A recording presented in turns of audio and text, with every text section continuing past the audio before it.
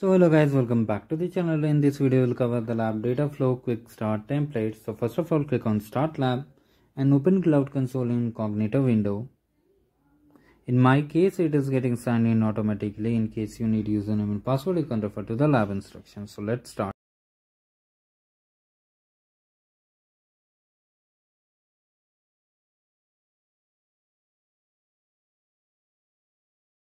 Now from here we need to enable the API. First we need to disable it and then enable. Copy the name from lab instructions.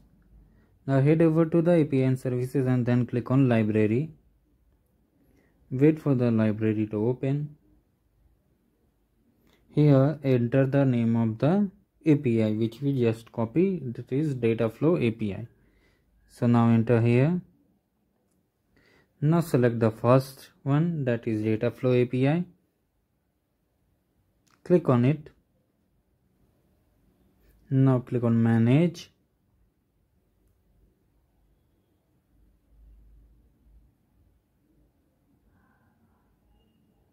And now click on disable API and then wait. Click on disable. Now the disabled API, we need to enable it later on, so wait for some time. Now it's asking for enabling it, so click on enable. Now the API will be enabled and now we will move forward to the next task.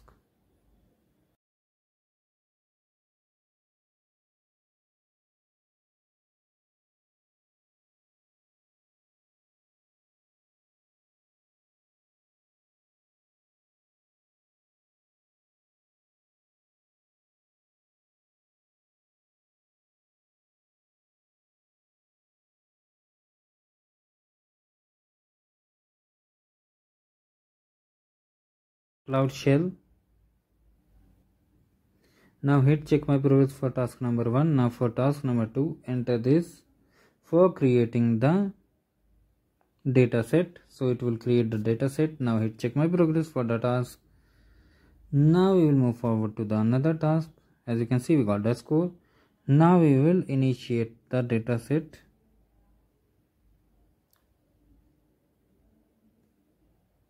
So it has been completed. Now we'll move forward to the another task.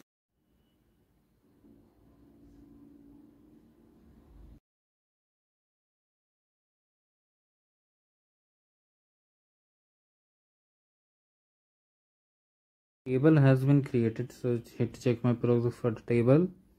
Now we need to create bucket. For that, export the bucket command.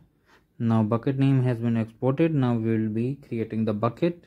So this one creates the bucket. Make sure to note it down. Now for the next command we have to check.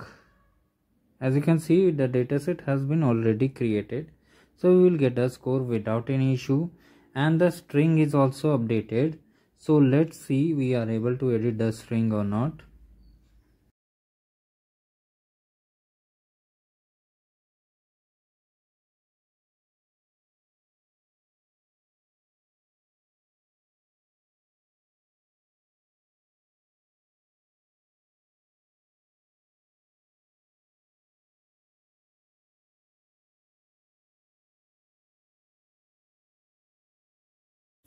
See, click on done. Now here close the cloud shell. Here we will try to check it. So first of all, you need to click on taxi rides. Click on your project ID, then select taxi rides, then select real time, and we will edit the table weight. Click on schema and scroll down a bit and zoom out in case you are unable to see. As you can see, it's showing edit schema. Then scroll down and click on edit as text. So I am providing step-by-step guide because in my case it got the score, but in your case it might face issue, so you can do it like this. So as I got the check my progress, that means that task has been done. So in case you face issue, you can follow the steps as I did. So we will be running Dataflow pipeline. So for this, click on cancel, close, and here we will be running the command, that is last one which you saw from the lab instruction, that is create a Dataflow pipeline. So it will take some time, so kindly wait for it. Meanwhile, you can search Dataflow and click on refresh and wait for this pipeline to complete.